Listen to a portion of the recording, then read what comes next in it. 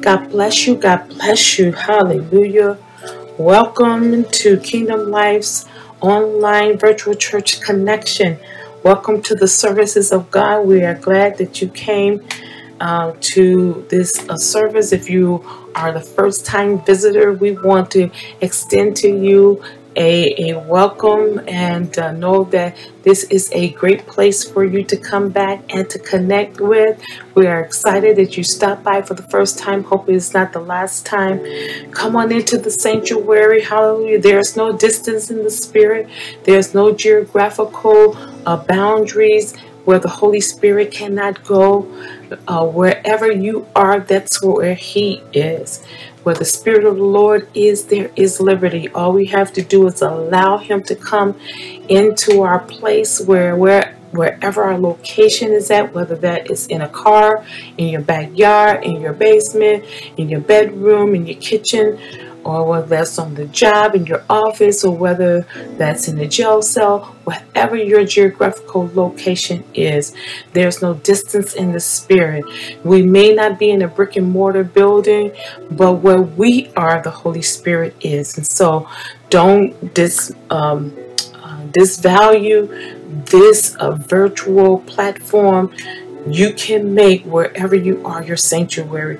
So I was glad when they said unto me, let us go into the house of the Lord. So the same anointing that exists in the brick and mortar building is the same anointing that can exist right here on this virtual platform.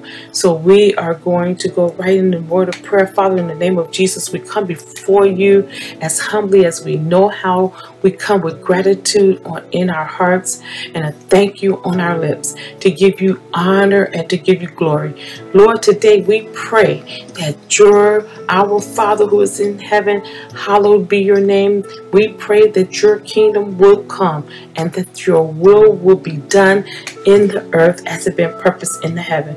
So Father, as we come before you today in this specific service, Father, we pray that the anointing of God will go over these airways and that it will begin to saturate all of the places where you are sent. Father, we thank you. We ask and we pray, decree and declare that the authority of the word of God will begin to take place in the lives of your people as I release this anointed word. Let it, God, be of their highest authority, and once the word come forth, help them to trust and believe in your word. Hallelujah. And that it rank as supreme.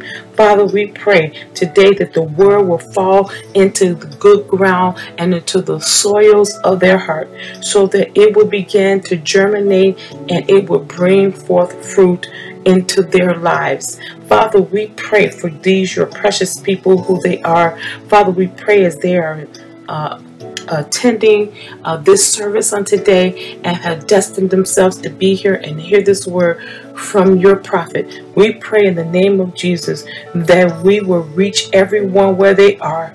Father God, we pray that you know their needs and that you will hear the words, and they will hear the words of the encouragement and the words of instruction and even the words of correction that is going to come through your word today.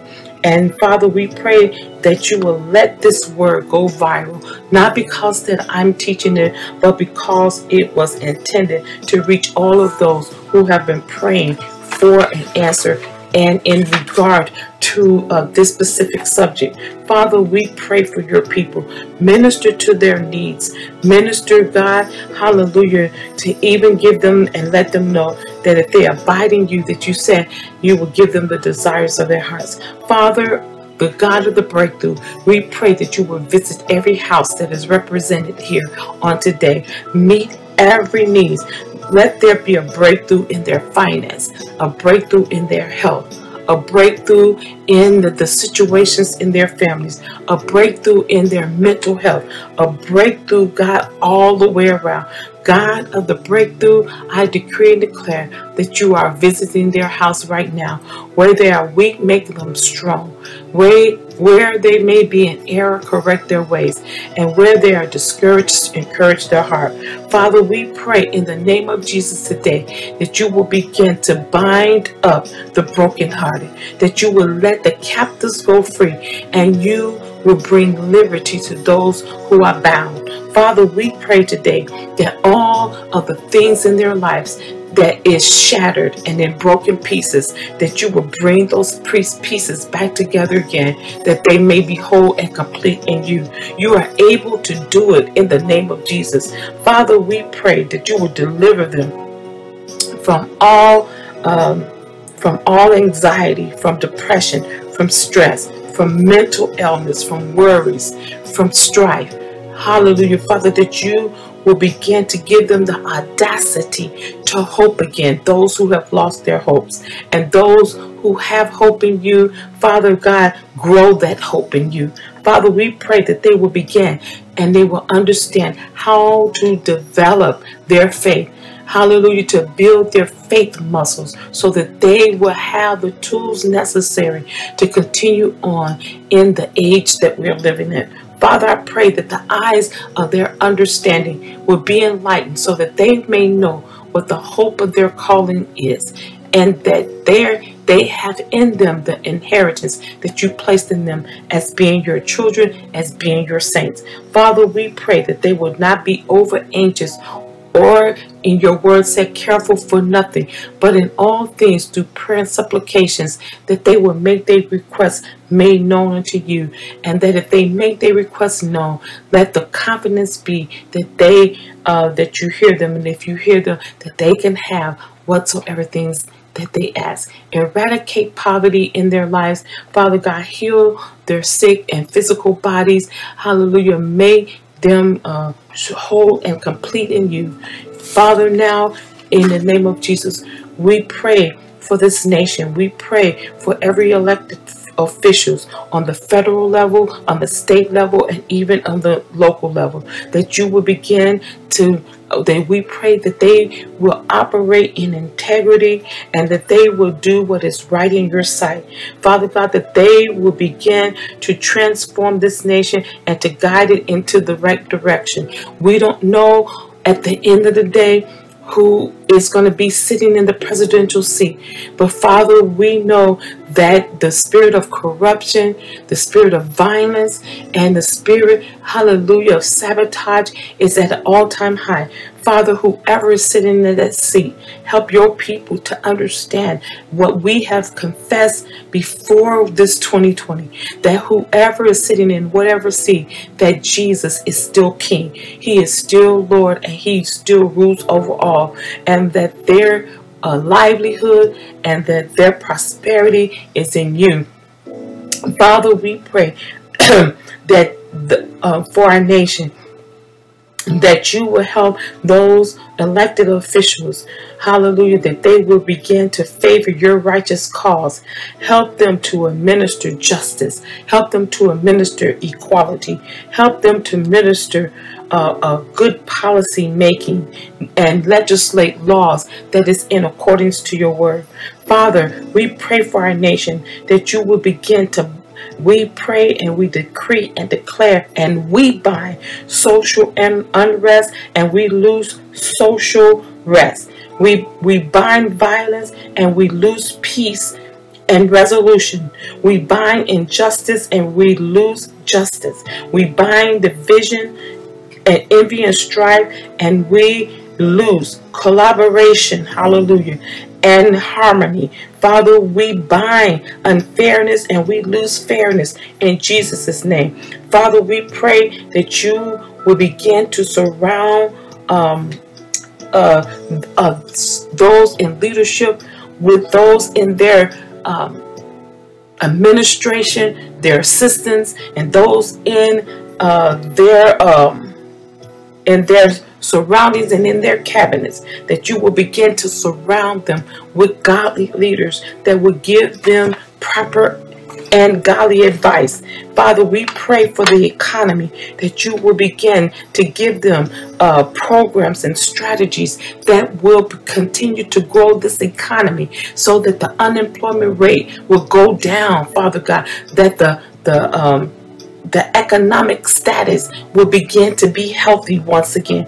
Father, we pray for the nation and we pray for all of the essential workers that are under hallelujah, God, some straining hours, long hours, that their stamina will be increased, that their mental health will stay intact. Father, that they will begin to be in good physical health. Cover them, hallelujah, and keep them from the virus and the disease as they are ministering to millions of people, God. Father, we pray for these essential workers that you will renew their mind, renew their physical stamina. In the name of Jesus, get them what they need, God. In the name of Jesus, you will encourage their heart to let them know that they are the ministers for yours right now. God, refresh them, give them a fresh wind. In the name of Jesus, give them the understanding of how to administer to so many people at one time. In the name of Jesus, give them in every mental every hospital and every health institution that is administering health and the cure to these people. Give them what they need. Give them correct PPEs. And in the name of Jesus, we pray and cover them now in the blood. We pray for the business owners. We pray for innovative ideas and concepts so that their business can begin to continue to grow. Hallelujah. Pray that their streams of income will not diminish, that their streams of income, matter of fact, will be increased as they are going back to the table. You're giving them ideas of how to continue their business in this new normal age, God. Father, cover their families, hallelujah, as they are going through this transition.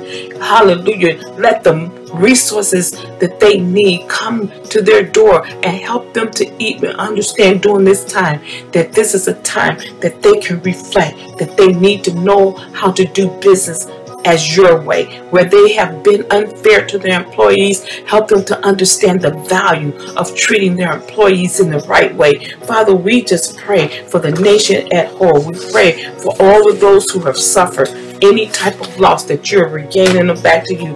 And Father, we pray that all of their hearts, those who don't know you, their hearts would begin to be turned toward you during these difficult times, so that they can rely on the only thing that is going to be able to carry them through these troubling times. Now I pray for this service. Holy Spirit, you take control. Walk up and down these aisles and do what you want to do. Let the anointing go over these airways and to saturate them where they are. Let the authority of the word affect their lives. Hallelujah. Glory be to God. Think through my mind, speak through my lips, so that the word of God will go forth unhindered and unchecked by any demonic force. All these things that we have prayed, hallelujah, believing what we have prayed, that we receive. We receive it to be so. This we pray, this we believe, and this we receive, and this we call it all done in the matchless and wonderful name of Jesus. Amen and amen. God bless you. God bless you, people of God. Now we're going to go through our scripture reading. Go to, if you want to follow along, the scripture reference is found in Psalms chapter 1, number 113, and we're going to read all of those verses 1 through 9. Then we will go expeditiously into the Word of God. Hallelujah! This is a chapter in Psalms that you can meditate on later, because it's very good. Praise ye the Lord. Hallelujah. I like that, how it starts off already. Praise ye the Lord. Come on, I invoke you to praise the Lord. I compel you to praise the Lord. Praise ye the Lord. Praise ye servants of the Lord. Praise the name of the Lord. Blessed be the name of the Lord from this time forth and forever. The name of the Lord is going to forever be blessed. Let's bless his name. Hallelujah. From the rising of the sun until the going down of the same, the Lord's name is to be praised. So that means that we should never cease giving praise to the Lord. So as sure as the sun rises and the going down of that same sun goes down in the evening, 24/7, 365 days, it is appropriate that the name of the Lord be praised. It is fitting that the name of the Lord be praised. It is of your benefit, that the name of the Lord be praised. Verse 4, the Lord is high. Oh, glory be to God. I'm thanking him that he is high above all the nations, and his glory, hallelujah, is above the heavens. Hallelujah. Who is like unto our God? That's a question I pose to you today. If you don't even know the Lord, I still pose this question to you. Who is like unto our God? We can search all over. We can go to the heaven above. It says, and to the earth beneath, David said. And if I go there, God is there. And if there is none like him in the heavens above or the earth beneath. Who is like unto our God, who dwells on high? So it's telling us his position, telling us that heaven is his throne and earth is his footstool. So he dwells on high. His eyes are in every place. He's beholding all of this that's going on. He's beholding the good and the evil, and he has his people in mind. So who, verse 5, is like unto the Lord our God, who dwell on high, who humbled himself to behold the things that are in heaven and in the earth. He raises up the poor out of the dust, and he lifted the needy up out of the dunghill, that he may set him with princes, even with the princes of his people. He maketh the barren woman to keep house, and to be a joyful mother of children. Praise ye the Lord. So even God cares about those, hallelujah, who is the poor, those who are the needy. He cares about the barren woman. He's going to make her a happy household. And it says she's barren, meaning she can't have any kids. But the one who praises the Lord, he will make that barren woman to keep house. Hallelujah. Or to be a good homemaker, and to be a good, joyful mother of children. Praise the Lord. Hallelujah. May God add a blessing to the reading and the hearers of his word. Glory be to God. Come on, I feel like giving God some praise. Hallelujah. God, we worship you. We give you glory. We magnify you, Lord. We extol you. You're a good God. Hallelujah. Hallelujah. Bless the Lord, oh my soul, and all that is within me. Bless your holy name. We crown you as majesty, Lord. How excellent is your name in all the earth. Thank you, Lord. Thank you, Lord. Come on, clap your hands. Glory be to God. Yes, you want to feel like shouting and dancing, go right ahead. And if I had some music right now, some shouting music that I can play, that I have rights to, I will play it. Let me slow down. I will play it right now and give y'all a praise break. Glory be to God. That's how good God is. Yes, in the midst of these bad times. Yes, in the midst of trouble time. Stop looking at these times. It was predicted, prophesied that they were going to come. But you got to get yourself into the truth of the word and understand during these times what place he said you're supposed to be in. So we're going to talk about some of that today. Glory be to God. So we are in part 2 of our series, Shifting Gears. By way of introduction, my name is Pastor Betty. I am senior pastor and the proud senior pastor of Kingdom Life Christian Center, located on the northwest side of Chicago, Illinois. Glory be to God, and welcome to our virtual online church connection right here on YouTube. If you would do me a favor, can you hit the subscribe button? If you like what you're hearing, subscribe to our channel. Also click on the notification so that you may be notified every time we are putting up our Sunday morning service. Also, we just don't put Sunday morning services on there. We also put Kingdom Nuggets as we are led by the Holy Spirit. So you can be notified of those. Also, share this and let someone know that there is a good word that is being delivered through Kingdom Life Christian Center with Pastor Betty. And I am a pastor who is teaching kingdom principles for kingdom living. This church is a safe place, a safe environment. It is the church where Jesus Christ is center focus, and the word of God, no opinion, The Word of God is our highest authority. We will welcome you to come and join Kingdom Life Christian Center. We are loved by God. That's our motto. So we decide to give love away. This church mission is to win the lost for Jesus Christ and to empower and equip the believer. How do we do that? Various means. I'm not going to rehearse our whole mission statement, but our mandate is to birth out people, to then incubate them if they need incubating. Those who already been birthed and have been hurt or came with, or you got some spiritual disability, we're going to, if you come here, we're going to incubate you. We're not going to throw you away and say you need to be over there. No, we're going to incubate you. Then we're going to nurture you. We're going to feed you good nutritional food through the Word of God. Then we're going to nurture you. We're going to equip you. We're going to empower you. And then we're going to mature you up. And then we're going to launch you out so that you can be doing the kingdom work. So that's what our mandate is. And if that sounds good to you and you would like to become part of Kingdom Life Christian Center, we would love to have you. Now, through this, we've been trying to do this for years, and we've been saying that we're going to launch ourselves over the globe if we could, internationally, domestically. Whoever wanted to come underneath this ministry and had been inquiring about how to do that, we were trying to launch a virtual online church.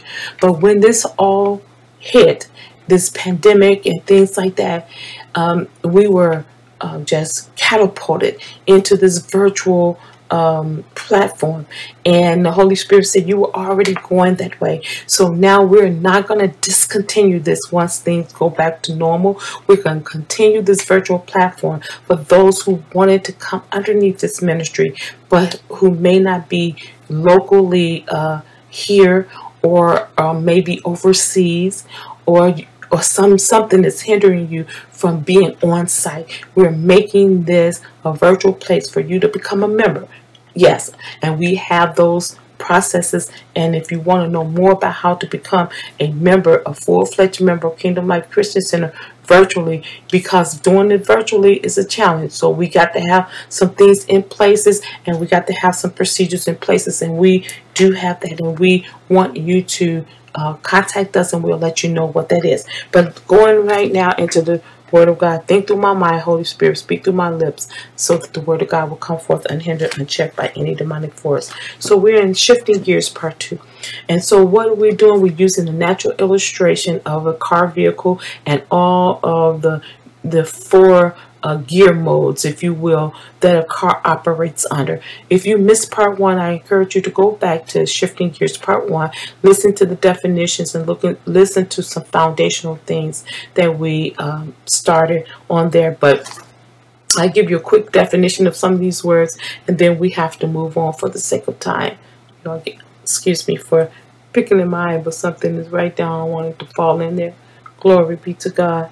Hallelujah. So shifting gears, and so we are taking a natural illustration of shifting of gears in a car, and we're going to show you a spiritual truth and talking about shifting gears in regard to our personal lives and to our spiritual lives, how we are to shift gears. What are the gears in relation to this car? How can they relate to our life?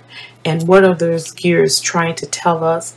And what is the operational part of each of those gears, and how we can relate that to our lives? So when we're talking about shifting gears, we're talking about to move, or to cause to move something from one place to another. That's what the word shift means. To cause to move from one place to another, one position to another. Also, usually shifting like in a manual transmission car, they do that shifting like that. It's usually small movements that shift that car's transmission from one gear to the next. In an automatic vehicle, though, what most of us are used to, it's more of a switching gear, because we can go from park to drive. We can go from drive to reverse. So it's usually more of a larger type of shifting of a position or a gear. So we switch or we change suddenly or completely from one position to the next. Whereas shifting, it calls for a minor adjustment to go from one position to the next. So you'll see how that comes into play later. A gear is like gears, a set of tooth wheels that work together to alter the relationship now between the speed of that driving mechanism, such as a vehicle, and then the speed of the driven parts of the wheels. And so when you're shifting the gear, the engine is started when you put the key in the ignition, and then it goes through the transmission. Then the transmission and the shifting of those gears tell the wheels what to do. Stay parked means stop. Be in a neutral zone where the wheels are still able to move, but not at a driving a stage. And then also whether it should go reverse or forward.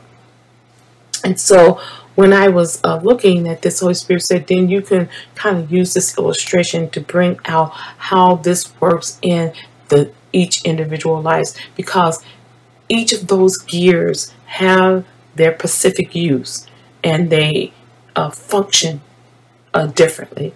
Some in our life now, we have been in one of these types of gears, and I'll explain a little bit later the gears. I'll break it down. But we have been in one of these types of gears sometime in our life. You may not be there now, but you have been there.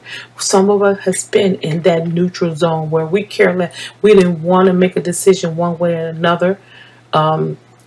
It's almost like we got to the point of things got so heavy, and you got so tired of trying to debate or whatever, you went into that neutral zone. Then we've been in the part where instead of going forward, we've been going backward. We went into the reverse mode. And we also have been in that park mode where we have been standing still, not because God told us to, but we just been stagnated and standing still. And then most definitely the mode we've been in, that drive mode, where we are active, we are moving forward, we're going forward.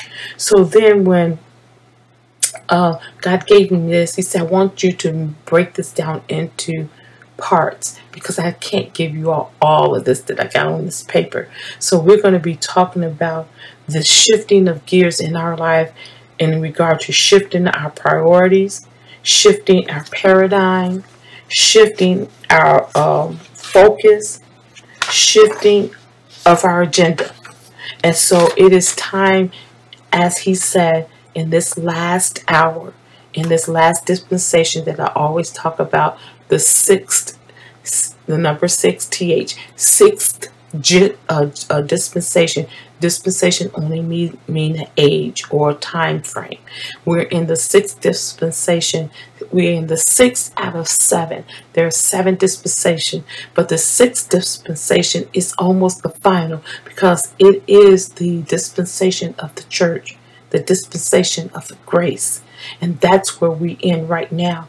When this dispensation ends, it's going to usher us into the 7th dispensation, which is the time where the church is going to be gone and raptured. That thing called grace is going to be kind of uplifted. It's going to be the 7th dispensation, when there's going to be the time where it's going to be time for God's people now, their second chance. That it's going to be the second advent of our Christ coming here, and the church is going to be gone. So it's basically, we're in the 6th. We don't know the time nor the hour. We don't know how long that's going to be. But there are pointers that is telling us, giving us signals. They're the weather patterns, the sky, and I would say the atmosphere, different things, even our society, things that's happening right now. Y'all think it's just happening just because that this happened and this brought this into play. These things have been prophesied. That's why I keep saying some things we can pray, we can decree and declare and do all of that, but some things, it may not sound right. I don't got time right here. If you want to know more or ask me more questions, send me an email, klcc1207. But I'm going to say this phrase, and it gets kind of deep, so I want to just tell you that a lot of stuff that is happening even currently, there are some things we can do about it, and then there are some things that we are limited. only because of the fact that it has to happen, because it has been prophesied in the Word of God. So we can pray and make better use of it, and we can pray to change things around, to put it into alignment that work in our favor, or to put it where it makes what we have to do in our assignment accomplishable, that we can accomplish it, and that the promises of God about us is still going to be the same. That means that it can be happening but not affecting us. But certain things that we're trying to pray away, people of God, let me just say this. I don't have time to spend here. That's why I don't like to say things like this when I don't have time to spend, because I like to always, when I say something, give you all the full understanding. But let me just say it like this. But some things have been prophesied. Just like in the Old Testament, it prophesies Jesus's time.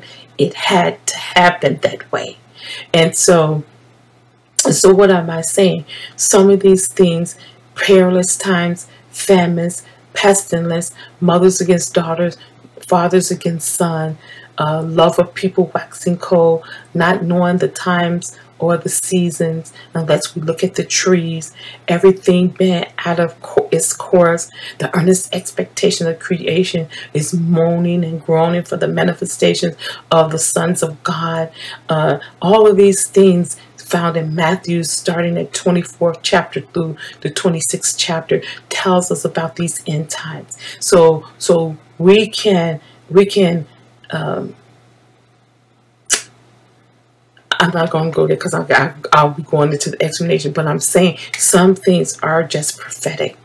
And at the end, they got to come to pass. They are going to come to pass because he said so. He just told us and gave us a warning to not to be dismayed, not to be sorrowful, not to act like the world, not to get all upset and anxious and full of stress and discouragement and losing our faith and let our faith waver. He says, because for you, people of God, understand this, that this is just the beginning of sorrows, meaning the beginning of the birth pains, that the earth will be travailing and it will be in the birth pains in this last hour. But we're supposed to just take these things and then become effective, become more productive, become a transformational people, that we can transform these things and bring people into the gospel. This is not even in my message, but so with that being said, so we got to, in this last hour, if you don't know, it is time for the church to recognize and evaluate what gear we are in, what gear we operating in. Is it right where God wants us to be, or is it time to shift? And I know it's time to shift because he gave it to me and told me to teach it, that it's time to shift gears. Some of us been in the wrong gear way too long. All of us have been in some of those gears, and they are appropriate for certain times. But some of us are getting stuck into those gears. We've been in that gear way too long, and it's time to shift. Oh, glory be to God. I felt that. And he said, these are the things that it's time for them to shift in. It's time for a shift in their priorities, in their focus, in their paradigm, and in their agenda. Glory be to God. And each one of these are going to be a part to this series, because I don't have time to do justice to each one of these in this one series. So today, what I want to do is go with you into the 4 gears, and I'm going to give you the natural gear and how it operates, and then it's not parallel exactly how the motor vehicle operates, how we supposed to be in these gears and operate, but it's just an illustration to relate to. So the first one is when we are in the driving gear. And so give me a minute. I got my papers. I got a lot of papers here. Oh, glory be to God. I love it. I love that. I love it. I love it. Okay, let's see. Do I got it here? Do I got it? Okay. Oh, I thought I had that. Give me a minute. All right. All right, all right. Somebody say hallelujah. Yes, somebody say hallelujah. Praise the Lord. God is good. God is good. Okay, that's not it. Hallelujah. You think I got everything together? And then, glory to God. Glory to God. If I don't find it, I'm going to move on with what I got right here. Oh, okay.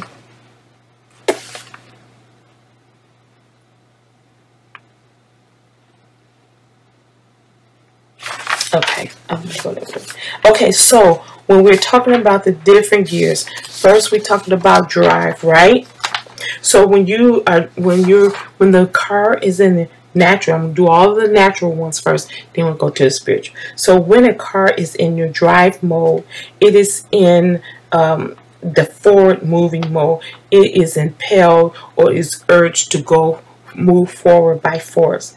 When it's in the reverse mode, that means it's pertaining to a movement of that mechanism opposite of what it was normally or ordinarily the way it's supposed to run. So it's ordinarily supposed to drive forward a car, but the reverse was made to go into total opposite of where it normally runs. There is a purpose now sometimes for the reverse, and the reverse with natural speaking in a car, the reverse mode is used when we're trying to back up to get out of the way of something or to adjust in traffic. So, and it also is used to give me a minute. It's also used to back into a parking space.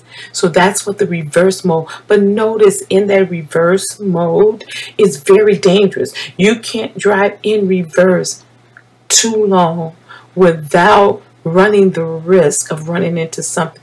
And you really cannot drive in the reverse mode at any length of speed, because if you ever done it, the steering wheel shakes, and I've backed up almost a half a block or sometime, and it's very scary, especially when two on both sides of the streets there are cars, and you have to be very slow in backing up.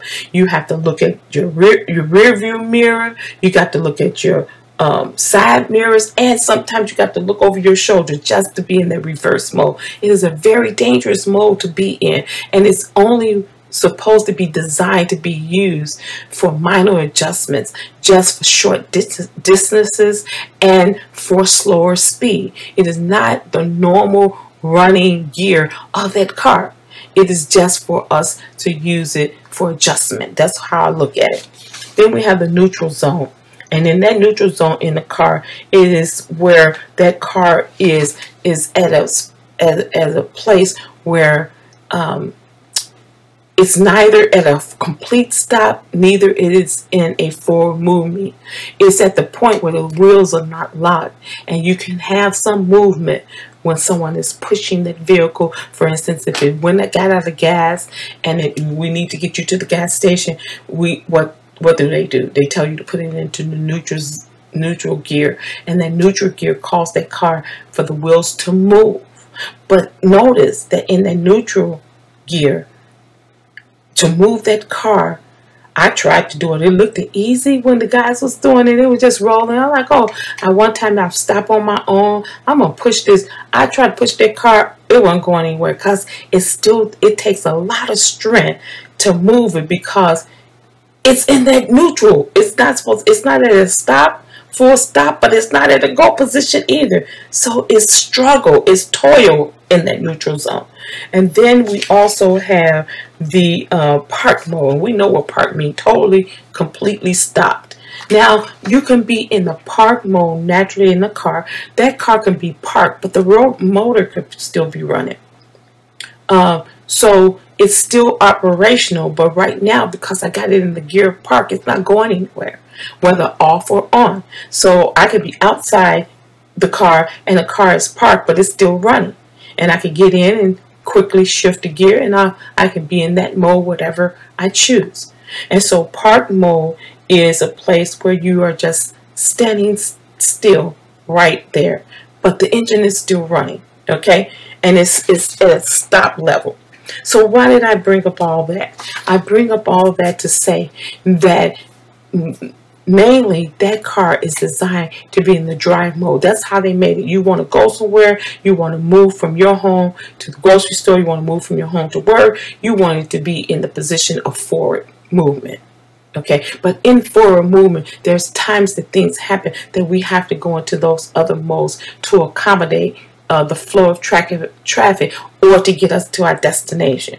So when we're talking about our lives now, we are supposed to be normally the way the Lord has designed for us to be.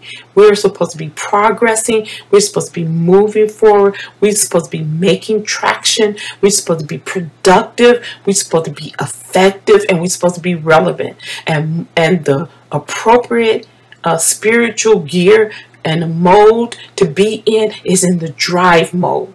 But even in all of these specific modes, there's a positive effect, or it could be a negative effect in all of these gears.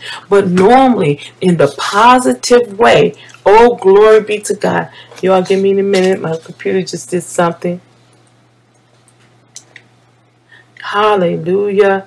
The devil don't want me to do this, but you might as well go and sit down somewhere.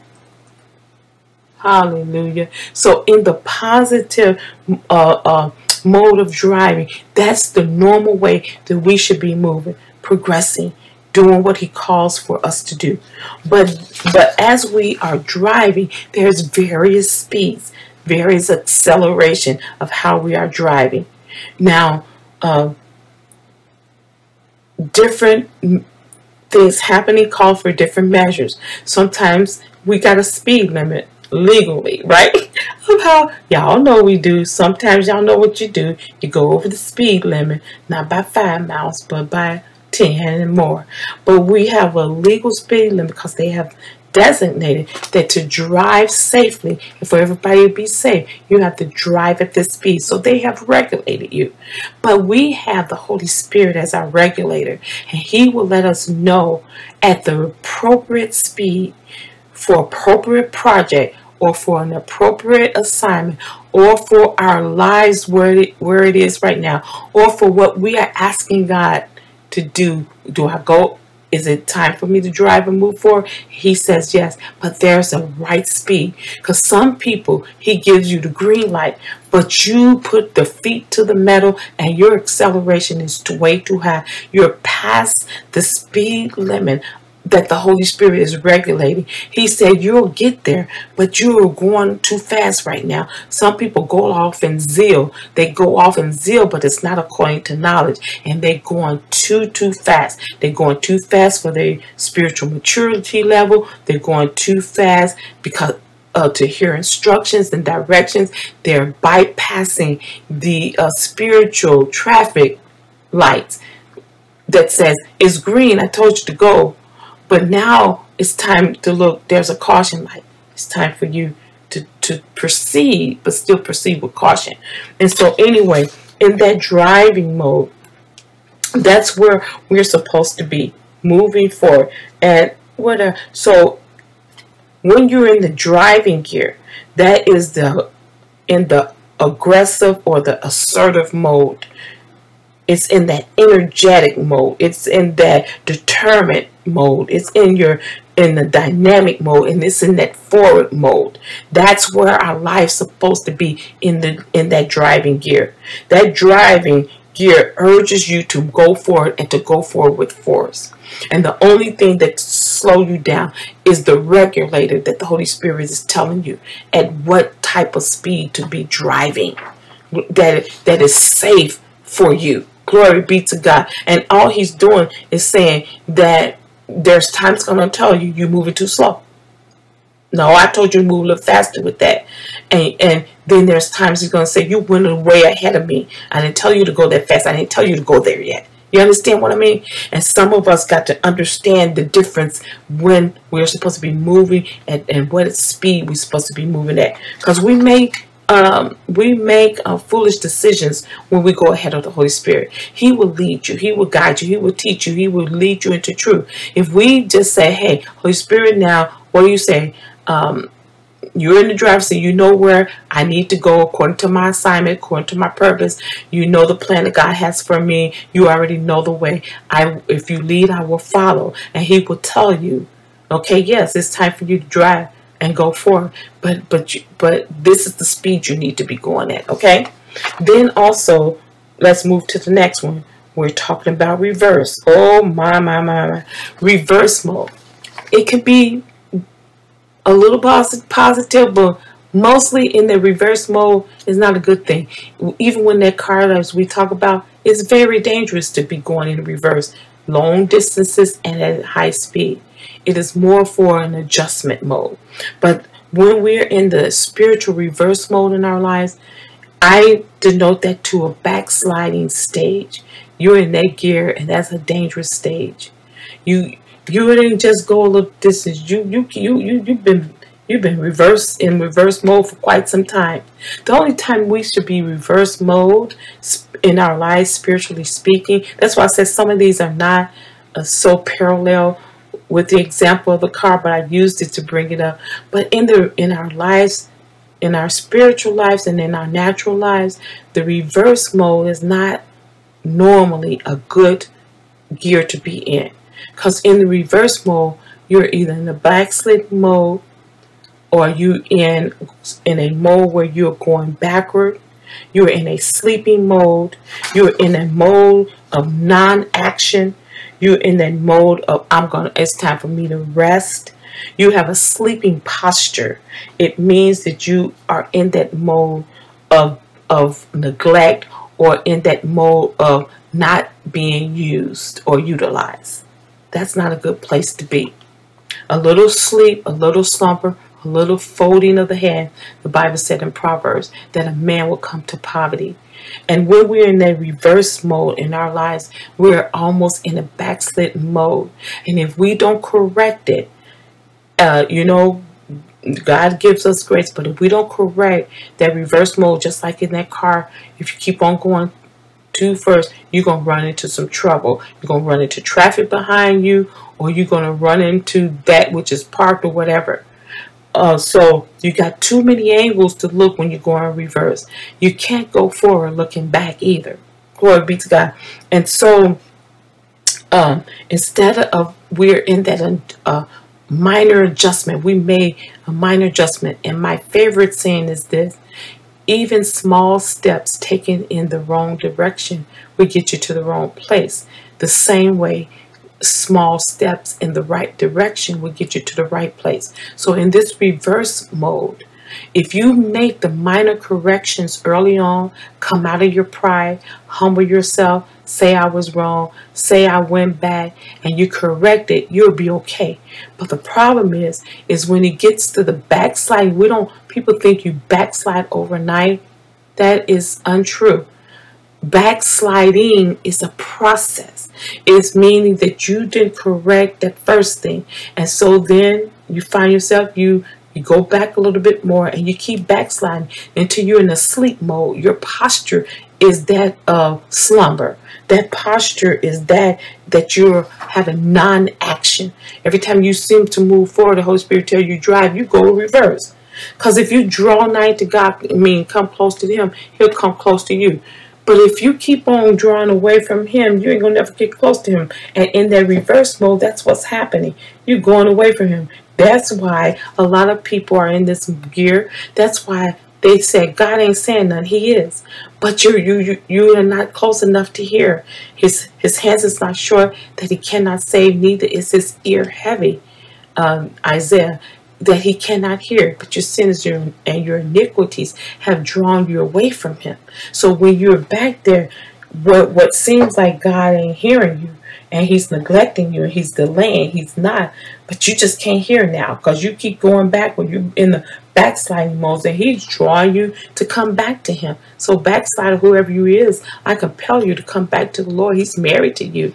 But anyway, so in this posture that you maintain now, then that's what gets you to a backslidden state. So your backsliding, your reverse mode, your reverse gear that you stayed stuck in way too long causes you then now to be in a backslidden state. And that's the gear that I'm encouraging you to come out of. So in that reverse mode also is acting in a manner that is opposite or contrary to that which is usual. So when you're a backslider, you usually are in contrary or in conflict with the word of God.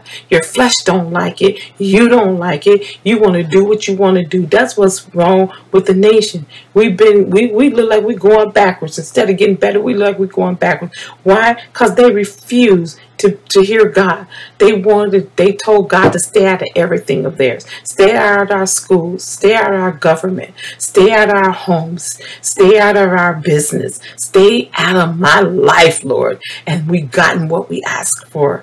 And what have we had? Chaos and mess. And so when we are in the reverse mode, we acting in that manner that is contrary to the word of God.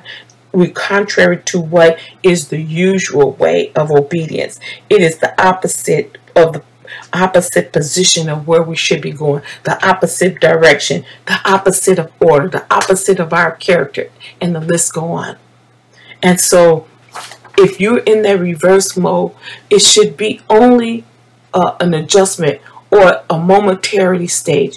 And the only way it's positive to be in the reverse mode, if the Lord has told you, back up, go back, and revisit that thing that I told you to do that you haven't done yet. That's the only time.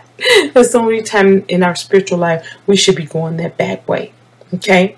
And if you are there, no condemnation, get up from there, dust yourself off, ask the Lord to reclaim you, to rededicate yourself to the Lord and get back into the game.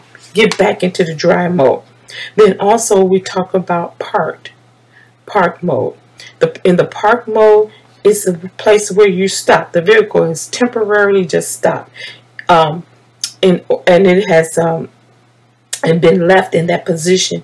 And so in our lives now, in that park mode, so the car is no good. It's just parked. It's sitting there. It's waiting for you to do something. And so in our spiritual life, in our park mode, we get there sometimes. We park and say, you know what? I'm not doing nothing. We ain't praying. We ain't reading. We ain't fasting. We just ain't doing nothing. We just in that temporary park mode, standing still. Bam. Done.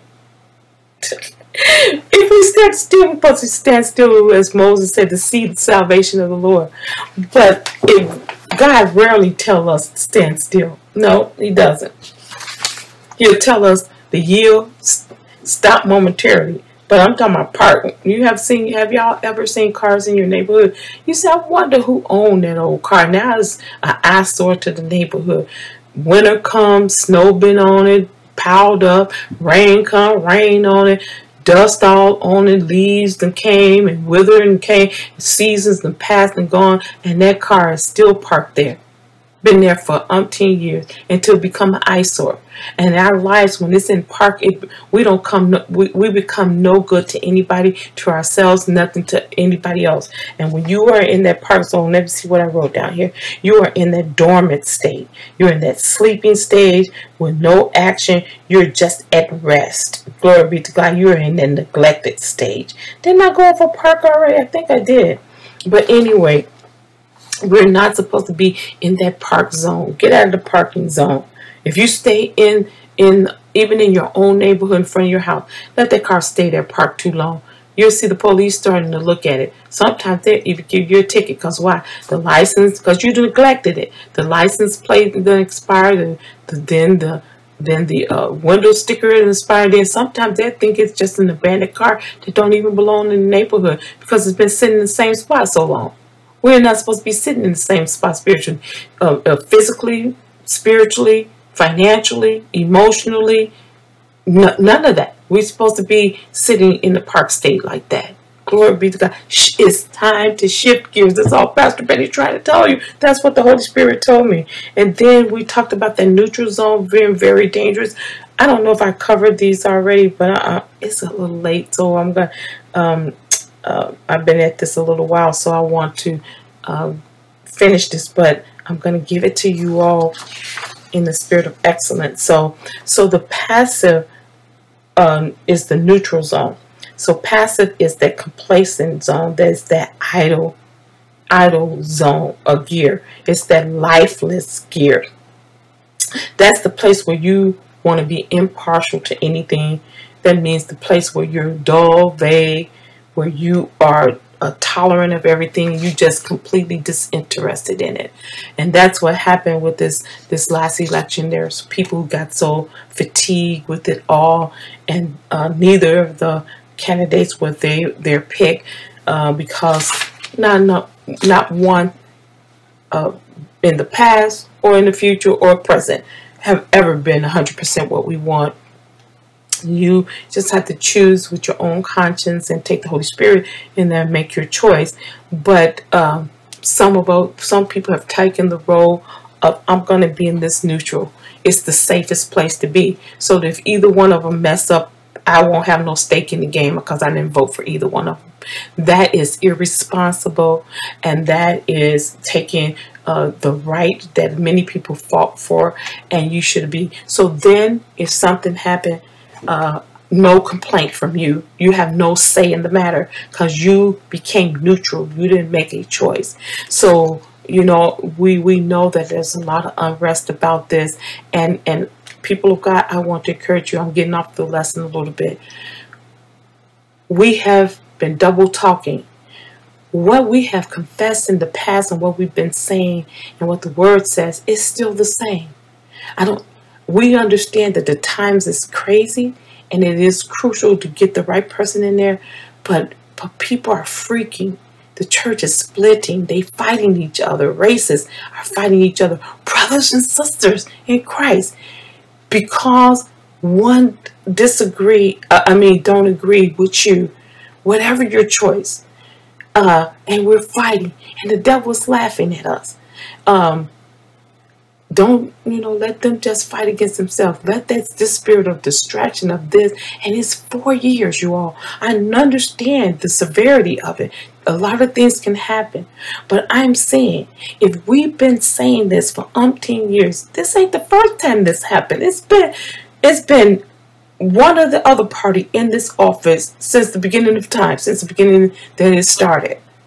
And it's been those who've been righteous and unrighteous. And it's no different than in the biblical times. Some said things that they're going to do and they haven't done it. Some say they stand for this and we still have the problem that exists today. Glory be to God. And we are in the church. The world don't know how to do it. They doing what only they know to do. But the church, we have to agree to disagree. And whoever get in there, why are we double talking? Why one president deserves us to be praying for him, and we shouldn't be talking against them, and we should be backing them up and holding up those, and we quoting those scriptures, holding up those in authority. But now you think your favorite didn't get in there. Now that scripture, do you think it doesn't mean the truth? You still got to pray for them, no matter who your choice is. We got to pray for them, whether my choice is in there or not. I got to pray for them. When he made that commandment, it meant to pray for them, because all of them need to be put in the direction. They may be good and uphold the righteous cause in this way, but in this other way they're not.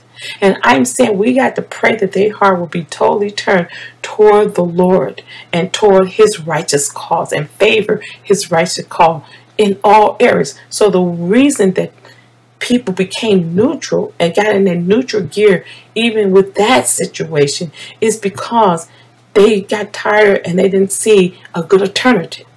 But that's a dangerous zone to be in, to be neutral, because it's the safe place. It's the place of complacency. It is the place where you will become lifeless. Nothing bothers you either way or another. And that's why a lot of things that we don't like has become existent, because a lot of us had stayed in that neutral zone and we played that neutral ground so long, and this is what we got. This didn't just happen. This came because we took a neutral, safe zone. Our voice now has been more audible in the church with this political campaign than ever I have seen in my entire life, where we are taking the church pulpit, time that we're supposed to be compelling the people to Christ, the time we're supposed to be trying to win this lost souls, time we're supposed to be encouraging the people of God, giving them the word of God, instructing them, empowering them, equipping them. I'm not saying we're not supposed to talk about it. We're supposed to talk about it and then move on. But we have stayed here, and some are still there, even though the choices have been made. It's not final because of the current situation of contesting it. But they still are honing in on it, spending their whole entire broadcasts and hours holding a full election thing on spiritual platforms. I've never seen it before. We supposed to be, as spiritual leaders in our role, we're supposed to say what we got to say. We're supposed to encourage people to do what's right, and then leave it up to them to vote their conscience and let the Holy Spirit guide them. When we try to manipulate them in that way, we get into that same thing of trying to bend a person's will. We're supposed to say what we got to say as the Holy Spirit give it and move on. But I don't believe it. If someone can prove me wrong, tell me I'm not proud enough, come down. But according to the way I read the word of God, I know I'm not wrong, but I'm just saying, according to the word, you want to challenge me and you want to show me something different. I don't believe it. He didn't call them. We used to want to keep the separation. We used to let them come and just say, hey, wave and pull. Now we let them take our pulpits, taking the time when the preach word is supposed to come on. We can't even let the people shout and dance. And when somebody is getting delivered, all right, now, time for the word, time for the word, or we want to shut them up. But then we let politicians come in our pulpits and spend hours talking to us. And they don't even claim to be Christians, but they teaching us who's supposed to. Listen, I don't know how I want to make this controversial. I want to talk about shifting of the gears, but I'm talking about that neutral zone, so it's applicable. But you all hear what I'm saying. So when we take that neutral zone, it's a place of complacency. It's a place of non-resistance. It's that place where we can stay and play it safe. Glory be to God. So I'm saying, let's evaluate. It's time. God told me to tell you all. It's time to get in the evaluation mode. It's time to say, what gear am I at? How long have I been here? It's the same way as one of the lessons I taught and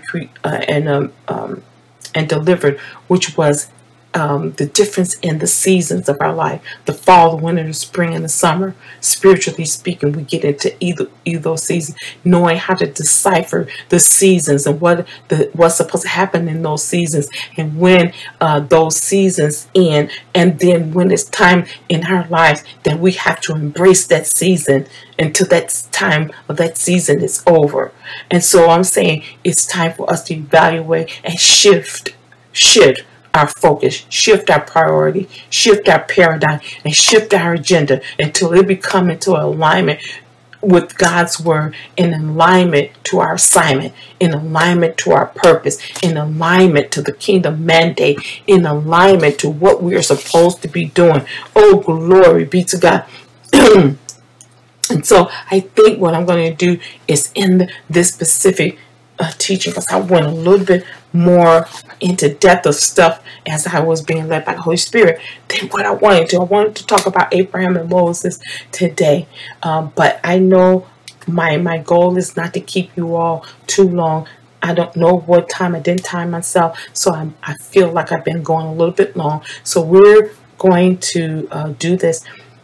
We're going to cut off part 2, and we're going to pick up next week with part 3.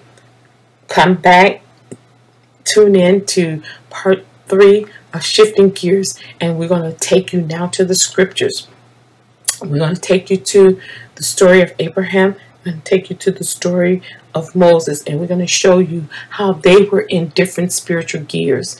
I'm using this. It's not in the Bible like that, but for the sake of this sermon and the illustration I'm using. We're going to show you how they were in different gears and how they had to shift. And if they didn't shift, what would have been the consequences of them either shifting or not shifting. And we're going to talk about that. And we have more people to talk about. So again, just in case I didn't give it to you all, we're going to be doing this in 3 parts. We're going to be talking about the shifting of your focus, the shifting of your emphasis, the shifting of your tendencies, the shifting of your direction, and the shifting of our agendas. And then we are going to be shifted out of the place where we haven't supposed to be into the very right gear that we're supposed to be in. So you all join me right back here next Sunday. We're trying to do this. You all please pray. Glory be to God. My power went out. It's just so much. I'm not going to even bore you all with the details, but please pray. I know for a fact I'm called by God. It seems to me, I don't know, it may just seems that way, but it seems to me that a whole lot of other people that's preaching and teaching do it with ease and fluency, and it just look like they don't not toil, but they don't look like they are hindered or whatever. And that, I know that's not the case, but that's how it seems to me. But I can tell when I have a good series or a right now word, because I'm attacked in multiple ways by the enemy and to get this stuff. I'm going to say to get this word posted and up. If it's not the internet, the power went out. It ain't the power, it's the dogs that get in the middle of my taping, because we're virtual now. I have to do this, etc. So y'all come and pray with me, and we bind this demonic force. The word of God will not be hindered. Hallelujah. That's why I said I pray that it will not be hindered by any demonic outside force. Hallelujah. Because the word of God is the thing that brings change in our lives. It brings clarity, it brings instruction, and it brings direction. And so you all come and join me back here next Sunday. And our goal, once we get all of this figured out, we're calling in a new service provider.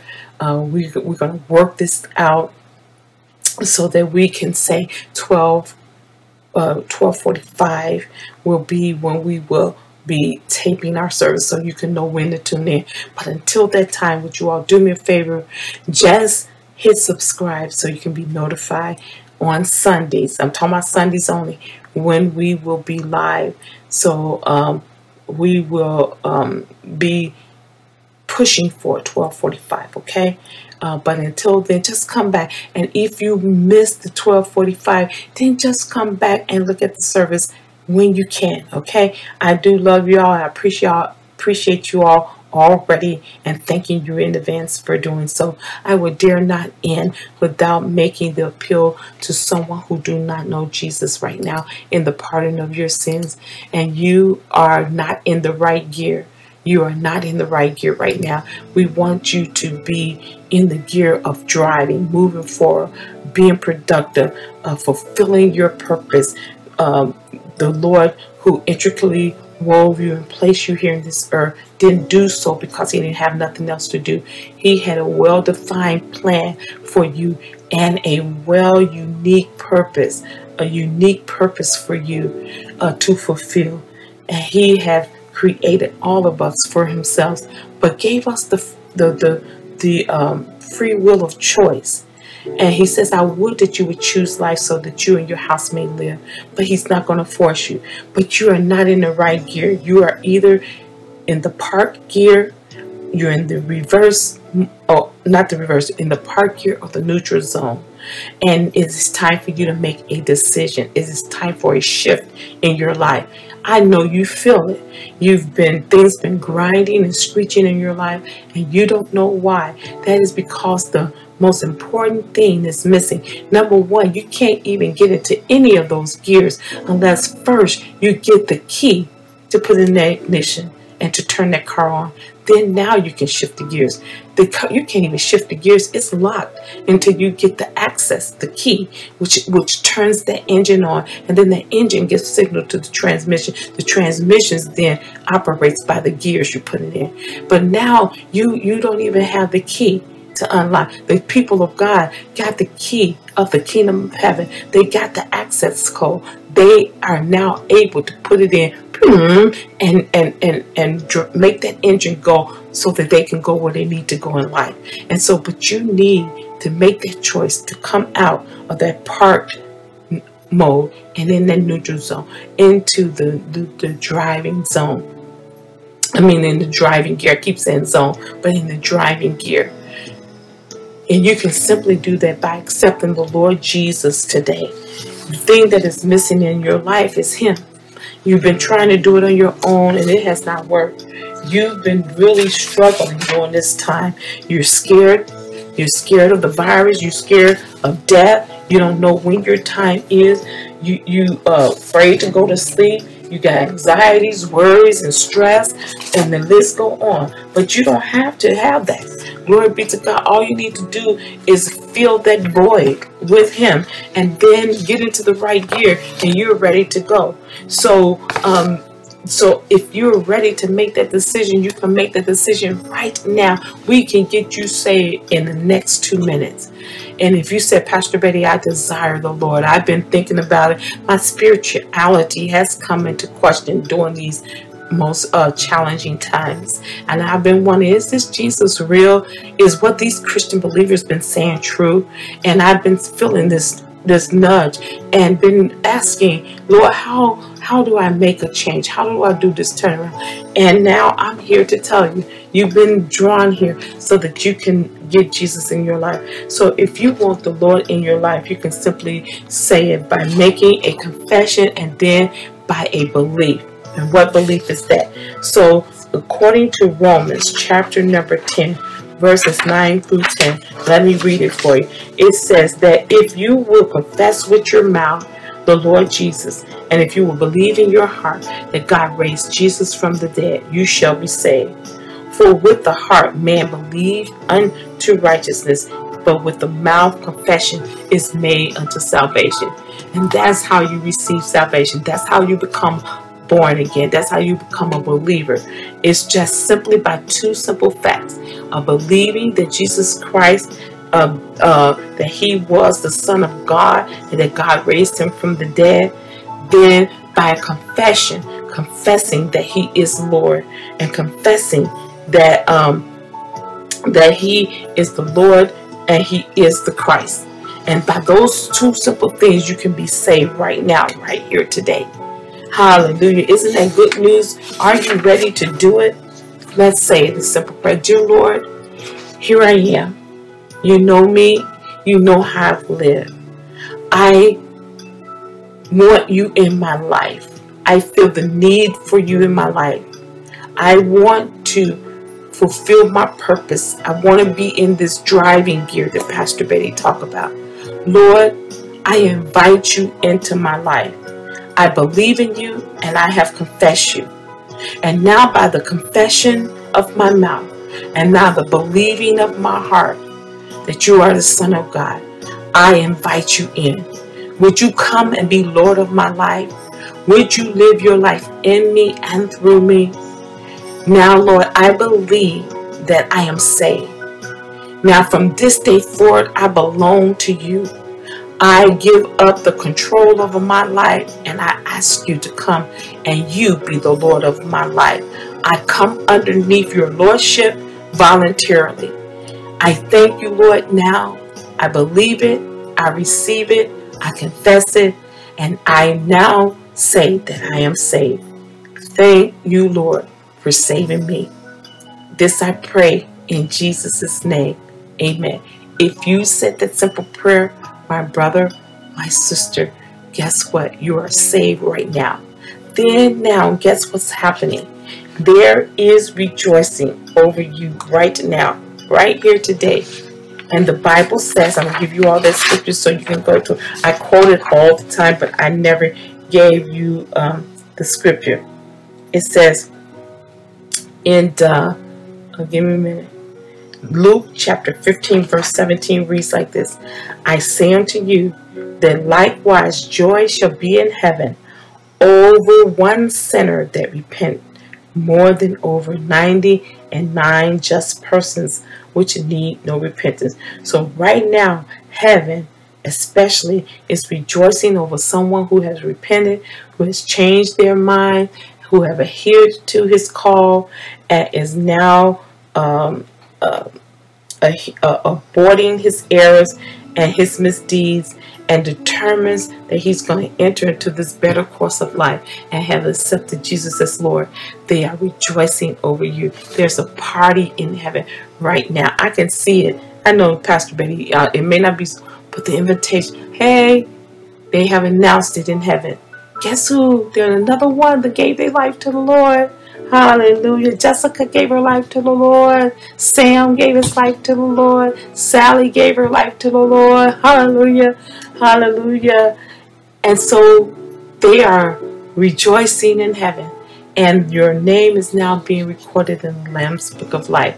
That is the book that is going to be open to check your name to see who's going to gain interest into the entrance into heaven, who's going to have access to go into heaven throughout all eternity. And your name is written there. Nobody can take it out.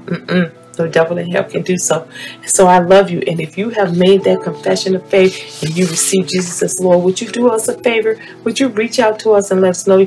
Matter of fact, you can put in the comments, say, hey, I gave my life to the Lord on this broadcast. Or you can reach out to us at our email at klcc1207@yahoo.com. Said, Pastor Betty, I gave my life to the Lord in your broadcast today, and we're going to congratulate you. We're going to rejoice with you, and then we're going to be a vehicle, instrument to get you now planted in a full gospel church where Jesus Christ is center focus. The Word of God is the highest authority, and where it is good soil, where no weeds will come and choke the seed of the word that has been planted in you right now here today. We're going to plant you in a place because now you did the first initial step, but there's other steps. So if you want to know what those other steps is and for you to grow up spiritually, because you got to grow up. You're a newborn babe, or you're considered like a tender plant. You're new. Newborn babes have to drink milk until they can eat meat, and then a new plant has to take roots and grow. The roots got to get strong enough to grip to that soil and to germinate, and then to bud, and then to come to a full bloom. And so that's what the church is about. It's for discipleship. It's for teaching, instruction, is for encouragement, for the perfecting of the saints, for the work of the ministry, and to disciple you until you are mature, until you can grow up on your own, and then you can go out and then be teachers of others. And so until that time, we want to give you more information about this new life. Now you need to know how to live holy. You need to know what the holy lifestyle is all about, what being a believer is all about. You got to learn about the laws of God. You got to learn some things. And so this is the initial step, but we want to plant you in the church. Hallelujah. Now we know we're virtual right now, but people are still accepting people of the virtual platform. Hallelujah. And they're giving them the information and the tools necessary. We would love to have you at Kingdom Life Christian Center. Yes, we would. We have a place for you. But if Kingdom Life Christian Center is not the place you want to make a decision now or later, that's fine. But if it's not for you, then we will try to help launch you into the place where you're going to be your best. Because at the end of the day, I would like you to be here. I want the numbers to be in my church, but it's not about numbers for Pastor Betty. It is about getting you into the kingdom, because I'm going to get my reward for that. But I want the important part for me is to get you planted in the place where you're going to flourish and grow, where you're going to be your best, where you are going to reach your highest call, and where you are designed to hear the voice of that shepherd, and so that he can lead and guide you. And if I am your voice, don't fight it. Don't get into the part mode when you're supposed to go ahead and say, hey, I'm going to connect with that church. So just listen at the Lord where you're supposed to be. But we just want to be an instrument. And then we want to keep a record of you. And we want to see how instrumental these broadcasts and these services are being in getting people into the kingdom. So would you do that? Just send us a quick email. Just say, hey, my name is James. Hey, my name is Kim, and I gave my life to the Lord today. And then if you want to join Kingdom Life, say, my name is Kim, or my name is Jeff, and I want to join Kingdom Life. What do I need to do? We'll give you the information. Okay, so all minds clear. Love you with the love of Jesus. Pastor Betty tell you that all the time, and I so mean it. But He, the Father God, loved you so much that He sacrificed His only begotten Son that had no sin, was not guilty, on your behalf. He took on your sins and my sins, both past, present, and future. Isn't that good news? And that's how much He loved you. His love is so deep, so wide, so high, it cannot even be measured. I love you, but His love is not, the love of Jesus human love can't come close to or even compare with. You all have a fantabulous rest of the Sunday, and have a wonderful Monday. Don't come with this Monday blues. Don't get involved in that. Hallelujah. Don't jump aboard of that. Get out of that gear of everybody saying it's a blue Monday. Make it what it is. Come get up with the eyes open for opportunities to seize and to fulfill your call. I love you all. I am Pastor Betty signing out. I am a pastor who's teaching kingdom principles for kingdom living, and our motto here at this church is we are loved by God. So guess what? We decide that we're going to give love away. We love you with the love of Jesus, and until next time, you all be blessed in Jesus' matchless and wonderful name. Amen. So have a wonderful day now. God bless.